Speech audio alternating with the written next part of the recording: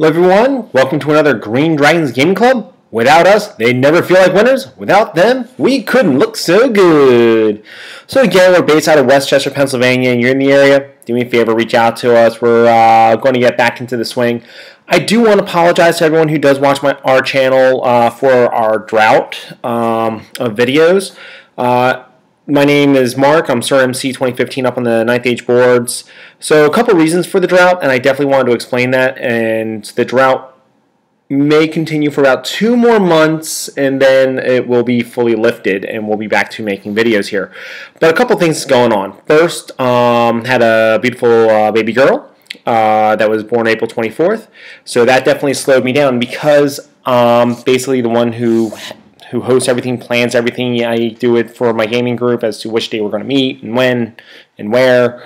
So unfortunately, all that got set to aside due to personal reasons, as well as selling my house, buying a house, and just work life in general. So a lot. And top it off, I became head of playtesting. So a lot of the stuff that I was playing, because I would definitely have been playing in the interim, I can't make videos and post, and I do apologize. But the drought will be over, and Ryan, Dan, Brett, and a couple others will definitely be picking up the slack from where I may be falling off a little bit because I can't always post my games. But we will definitely be continuing to put up videos, and hopefully you will enjoy the content. Again, one thing we definitely try to focus in on with my group anyway, is describing the tactics, not going, oh my god, here's this kid out, but you know what the tactics are. Because I think if you have good, solid tactics, you're actually going to do extremely well with this game, which is one of the reasons why I love it. So, getting on to our main event, we have Ogre Khans, played by Ryan, aka Prettyboy, up on the 9th Age website, versus my own Dwarven Holds. Now, one thing that we're doing is we're actually going to Buckeye Battles next month. It is July 7th.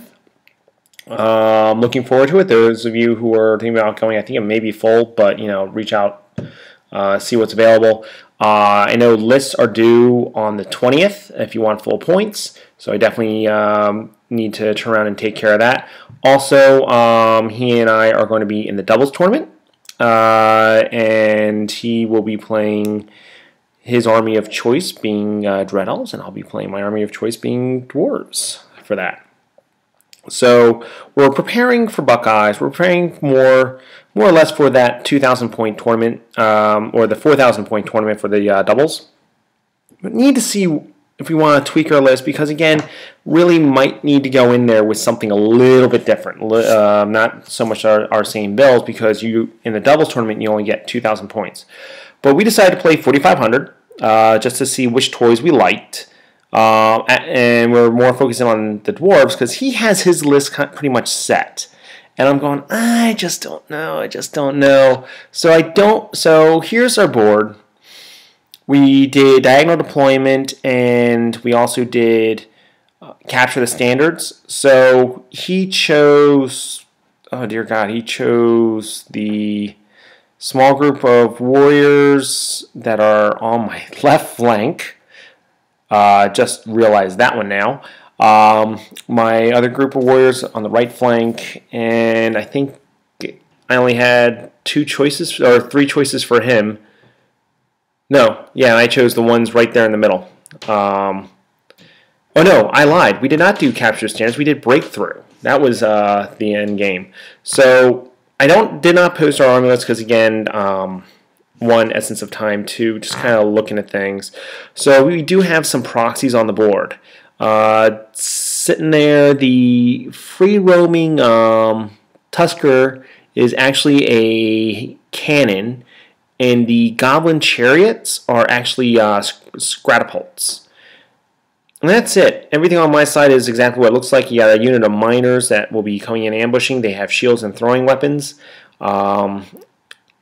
Flame cannon, organ gun, the cannon on my side, because I have everything in boxes. All I have out are the dwarves that I actually use, and I have about 4 bolt throwers, 4 ballistas, and they're all packed up. But the cannon in this game is actually a bolt thrower. I wanted to see how the flame cannon worked, and the flame cannon bolt thrower combination worked. because I know how the organ gun works. Organ gun is a very good, a very solid weapon. But what about the flame cannon? It's changed because it used to obliterate units, obliterate them. Infantry, you were done. All right, I stopped fielding it because my friends who I played with hated it. I still remember playing Dan one time and just clearing off fields and fields of infantry. But getting back to case in point, and then the bolt thrower. What can the bolt thrower do? The first hit has D3 wounds, and then after that only 1 wound, and it goes from strength 6 to strength 3. Armor piercing 6+ all the time. It's a tough call. I mean, it's wounding them on 3s, but it's hitting on 4s or 5s, 3s. If I use my engineer and he's within half range, it's that's all I can say. That is a picture because my phone took a picture twice, and hence why it's blurry. So here's a bird's eye view or field view of what the characters see when they staring off across from one another, and that's it. So here's the end. He dropped first because he wanted first turn. So this is the end of turn 1, and he really doesn't do much. I think he maybe kills a couple models and from shooting, but that was it. Not much. Again, just another view of the battlefield. He did cast a spell. I think he killed maybe 1 deep watch there. He did cast a spell, and he was using, I forget which lore. It was Thaumaturgy, where you roll a d6 and he rolls a d6, and you take a wound with no armor saves allowed, the difference of the 2 dice. So I'm like, all right, I let it go through. Let's see what happens, because I just want to make sure I stop that comet, because he did get the comet as one of his spells, but I ate it, destroying that spell for the rest of the game. And he put 1 wound on my BSB. I can live with 1 wound. So shooting, did a couple wounds over there, and then that's it. So let's see. So I did advance up. Now this is actually during his turn, turn 2. And sorry for not having the dice to show the separation. He's keeping everything at bay. He's trying to kill me with shooting, and it's working. So once his Scratapult started being able to actually fire, they did 5 wounds with the Scratapult to my Deep Watch, which was painful. I mean, that right there, it almost earns back its points. And that was basically it. So my turn, that may have been still his turn 1. So my turn 1, I turn around, I chaff up his big monster there. I wanted him to charge in that flank, overrun, get hit with the king and the unit of Deep Watch right in the flank, take all those strength 5 hits, he's only T6, and do enough wounds to him to say bye-bye. But he did not take the bait. Over here, again, I gotta stop with this bird's eye views unless there's something pretty going on. His turn, he slid his monster over. He's hiding his giant away from the bolt thrower because it's still only T5. And that's it. He moved up. He edged up. He wanted to try to charge in. The problem is everything was an individual charge. And going on individual charges, especially, and he's played my army enough times to know this, it is a rough concept to do. So, let's see. Over here,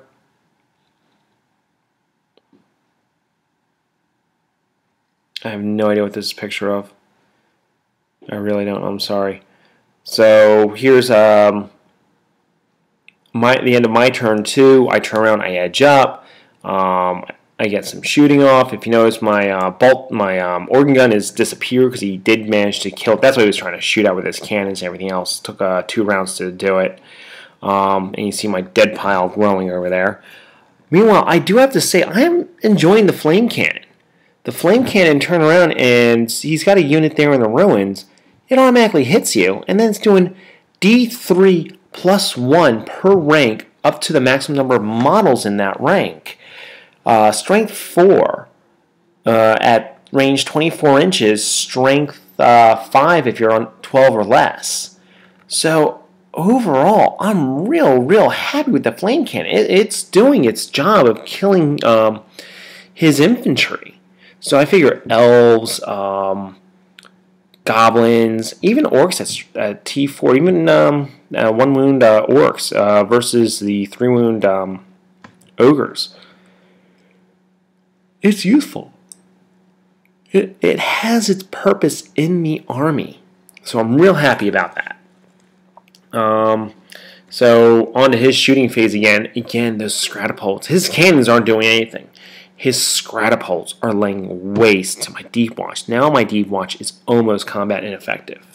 And going up against Tribesmen, I don't know. That won't be pretty.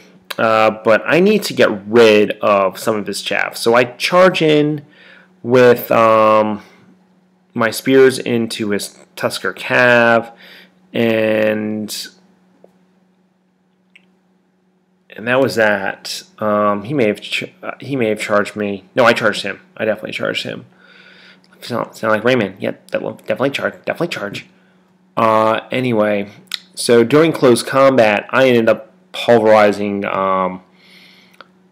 his Tusker Cav because my BSB's in that unit. They're toughness 5. He has strength 10 against toughness 5, so he's just laying waste to them, doing basically 3 wounds a pop. And then the spears, of course, have lethal strike against that unit because it's monstrous cavalry. My Deep Watch charges unit of infantry, and my lovely little guys there chaff them up. So during his turn, show that he tries to charge my Deep Watch with his giant, only to fail, and that's because I still have the Banner of Dismay in there. And it's a tactic I've done lots of different times where I've charged into the flank with a giant because I've been working on my Lizards of the Dark Gods, trying to get those rules down, and like I said, I was doing some play testing, but using a giant in the flank as a flanking model, it's really a good tactic, a really good use. Never throw it straight down someone's throat. Let it be a flanker.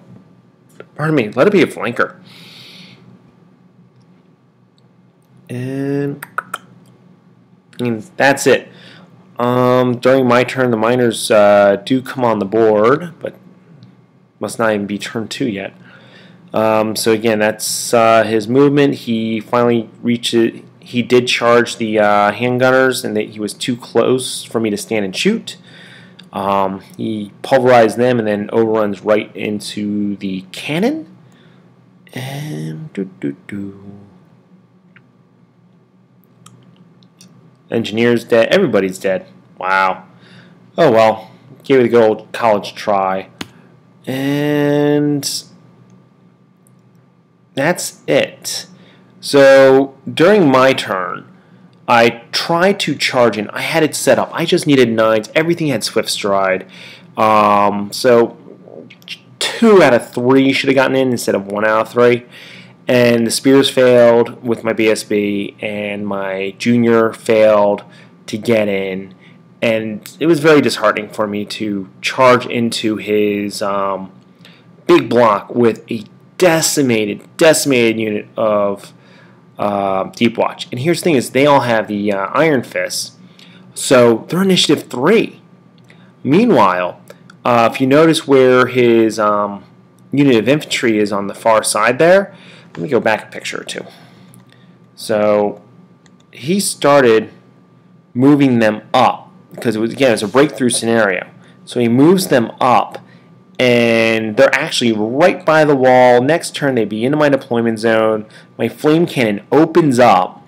So, nope, going the wrong way. So now, look, I cleared out basically a rank and a half. Rank and a half with a single flame cannon shot. That was gold right there. I mean, T3, which is average, and it's getting basically because I think I had a flank there. It just opened up. So bravo to that flame cannon, and that's again him charging him charging the infantry. Oh, the reason why is I failed a terror test with my engineer here. So he fled and he redirected into the handgunners, and then he charged with the scraplings, and he ran like 2 inches, so the scraplings actually caught him. So going over here, again, the flame cannon opened up and killed basically all but one of the scraplings there, but they got their point because of the engineer. And that's it here. So going into that combat, he kills all that's left of my deep watch. My deep watch is gone to a man. Gone. He gets the point for that unit. It's an expensive unit. He gets those points. All I have left is my king and my runic smith. I'm a dwarf. That's all I need. So I think I end up winning that combat. Or maybe I lost by like 1. And then that's it. During my turn, I end up charging Junior in so here's one turn. You see how many ogres he has. Here's the next turn. I threw a Junior in there. He took one or two out. The king took 1 or 2 out, and the runic smith is actually doing 2 wounds a pop. I had reformed to take the charge from the giant because I didn't want a flank charge there. Oh no, he did get it. Pardon me. I missed a picture here. So he actually does charge into the. I'm pretty sure that we said that was a flank, but he still had to be touching my BSB. So my BSB drops his hold stone, and I do 5 wounds to that giant. Still kicking. I won combat. I do a combat reform, and then that's it. There are not as many ogres as there were a while ago. Meanwhile, his Rock is on a rampage and is about ready to kill my flame cannon. So this is the last picture I have. He never got a chance to move his scraplings or hobgoblins or goblins, whatever they are, out that water feature there. Because again, they fled, then they rallied, and then they could have only moved 4 inches. And we were doing the breakthrough scenario where my dwarves were like, "Hey, look, I'm booking it. I want that scenario to begin with." His Rock makes mincemeat of the flame cannon. I think the flame cannon actually does a wound back to it, but he makes his armor save, and it only had 1 wound left, which was bittersweet. We were laughing about that. He did charge in with his 1 cannon over there into my king, but it only had 1 wound left, so my king laid waste to that thing, and actually laid waste to 1 more ogre. So he was no longer steadfast, but he needed a 5 on dice, and he rolled it and made it. But end of the day, the results were a Dwarven Holds victory. We didn't do victory points per se. It was basically 1,000 points difference, so we didn't bother looking it up. And I had the objective as well. So, you know, all I can say, it was a great game. It was a fun game. And Ryan is a great opponent. So I'm looking forward to going to Buckeyes and really testing our metals. I'd say against the rest of the country, because that is one of the real larger GTs, if not the largest GT that I know of. I mean, you've got OhioCon and things like that, but it's like this. We're really looking forward to this. And when it was a toss-up between Southern Assault and this one. And let's see. So MVPs, the King Cassian was just turning around and just killing ogres left and right, and his leadership bubble was great, badly needed in this game because I was rolling high for my leadership tests. And the Rock was a beast. I mean, let's go back to this original picture of the board. It ate my left flank come on. There we go. That's a bad picture. So and the miners, I know I didn't even talk about the miners. The miners came on, they charged the back end of the horde there, or not the horde, but the bus of the tribesmen, and basically pinned him for a turn before he turned around, did a reform, and ate the miners. But, so let's see here. He turned around, that Ragnarok ate Junior, he ate the handgunners, he made the engineer flee and then allowed the traplings to catch him, he ate the flame cannon, and he ate the bolt thrower. So that one model by itself controlled that entire left flank. Everything else, if I was going to give it to anything else in his army, it would have been the Stratopults for the number that they did on the Deep Watch. I mean, that was just brutal. And for the other one for Dwarven Holds, that flame cannon. I was really, really enjoying the flame cannon. So that's it. Thank you so much for watching and listening to me here. And if you have any questions or comments, please feel free to post. And until next time.